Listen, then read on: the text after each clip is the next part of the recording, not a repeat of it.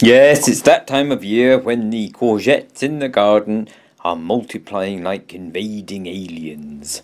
There's one, nice and shiny, just the right size. There you go. Lovely, lovely. Oh, I think that's one for the pigs. It's gone a bit too beyond grating.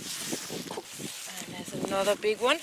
They're great fun to grow, but we always seem to have too many. So here's a simple way of preserving them for when the invasion is over. Twist and pull. Oh, there's something living on it. Something green. We leave that behind, shall we? Bye-bye. Okay. Yeah. Oh yeah. That's a lovely speckledy one. Lots more flowers coming. Flowers are lovely too. Yes.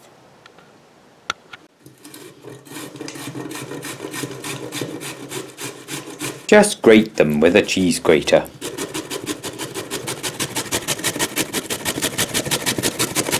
Oh, mind your fingers. They have a little handle for holding yeah, on. that's handy. Show us the grated stuff there. Yep. Oh, lovely.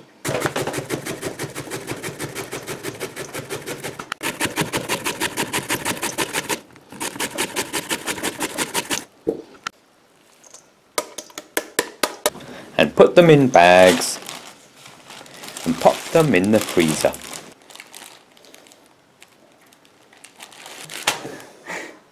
There you go. Couldn't be easier. Off into the freezer. Yeah. Oh my gosh, any space? Lots of sheep milk.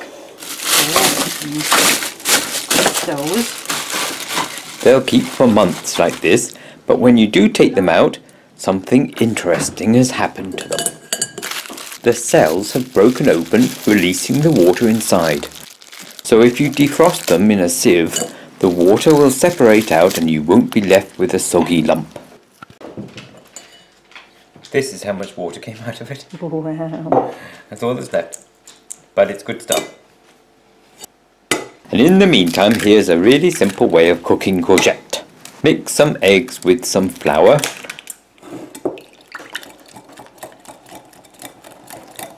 And put the courgette in.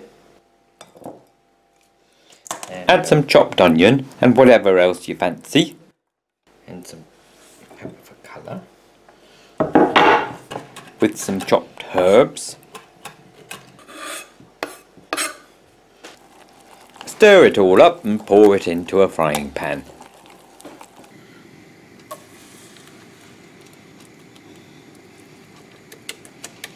Okay. Now, this needs to be cooked slowly because of the onion. But when it's cooked underneath, throw on some cheese and grill the top. Total cooking time about 15 minutes maybe. I have no idea what this is called, but Sandra liked it anyway. It looks yummy, Tim. I'm so hungry. Can I have some, please?